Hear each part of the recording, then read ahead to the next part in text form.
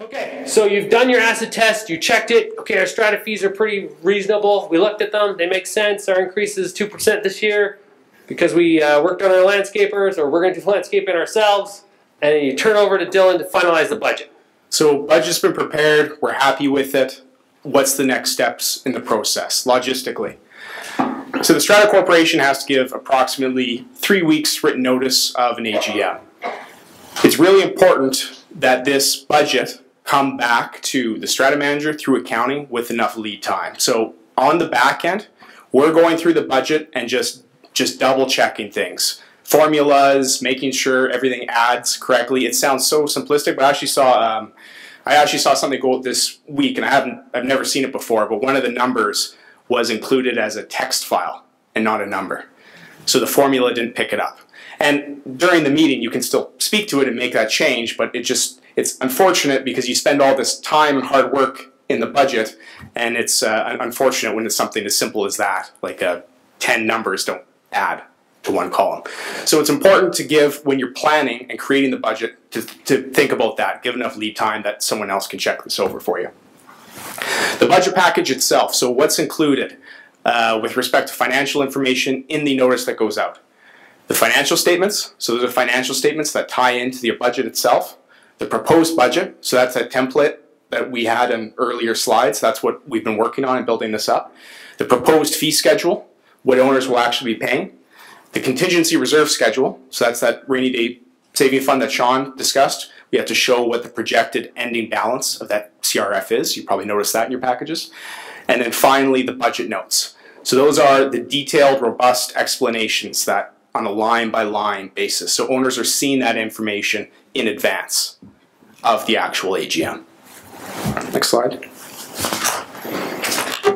So, educate homeowners. And I think at this point, Sean and I have both referenced budget notes a number of times. We're both really, really big fans of that. One more time, budget notes. One more time, budget notes. And really for three general reasons. The first one being it just helps with communication.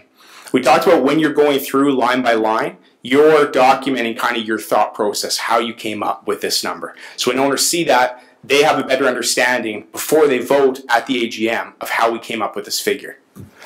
Fewer questions, kind of one and the same, right? It prevents going, well, how did you come up with figure X? Why did this increase by this percentage? Now, likely you're still going to get some of those questions for sure, but the goal is fewer of those questions. And then the biggest thing, why I personally like it, this budget process, likely council will be working on this for, you know, a month or even longer, potentially. There's a lot of different lines in that budget, and from the duration when you prepare it to when you actually go and speak at your AGM and you're discussing that, it's easy to forget what your own logic was and how you came up with the repairs and maintenance forecast when you've got 50 line items. So it's a nice reference point when you're creating it for yourself when that comes up to explain questions. So then we do in terms of holding information sessions, if you think there's going to be maybe something contentious at the AGM, say a significant or really large strata fee increase or some other kind of contentious topic that's maybe talked about the AGM. I guess it doesn't even have to be budget related. Sean, is there anything kind of recently you've seen where you hold an information session for? We're just doing a lot more of them. It's becoming more common if there's something big going on, info session. And I had a strata corporation that I managed 8 years ago, and they had a 77% strata fee increase. They came over from another management company, and they are not in great shape, and so we, had to face the bad situation. And you think 77%. So people had investors that already rented out their units at a set rate, and you can't get a significant rental increase, so they were actually taking a loss because of the strata fee increase.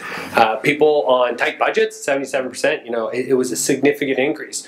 So we had an information night, and I can tell you, it was lively. There was crying. Yeah. It was really good. It was really healthy. Everybody sat in a circle, and and people fired off questions, and we were there for like 3 hours. But there's no getting away. Facts were the facts, right? And so we just explained it to them, and it was really healthy. And not everyone left happy that day.